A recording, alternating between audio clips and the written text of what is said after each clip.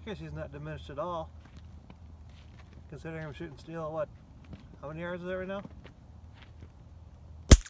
Probably 150.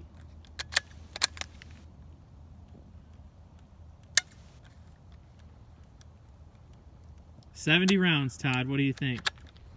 I think it's performing amazingly. It's not getting any louder. That's really not. And I was just shooting steel at 150 yards offhand, so it's still just as accurate as possible. That's worth every penny in my book.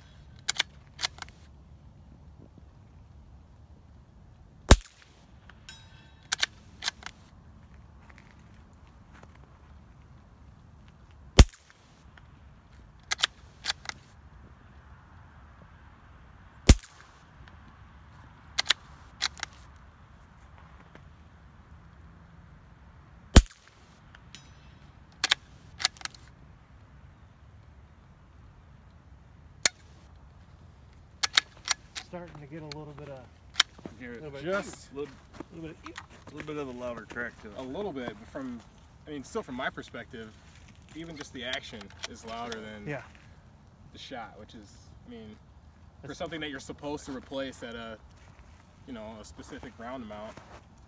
How many rounds is that total? That would be 80. It's 80. And you're supposed to replace at what, 70? What you guys recommended 50, somewhere around 50. There. Expected 50. Yeah, I'm not sure. Recommended at 50.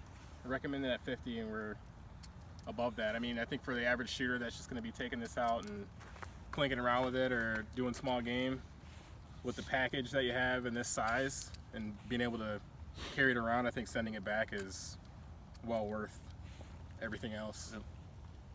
You say it's a hassle, but again, 70 rounds, unless you're taking this out, specifically leaving it on just to plink all day. If you're carrying it as a hunter, small game, varmints, anything like that, leaving a pistol in the truck for self-defense and everything, that just not. I'd say it's definitely worth it.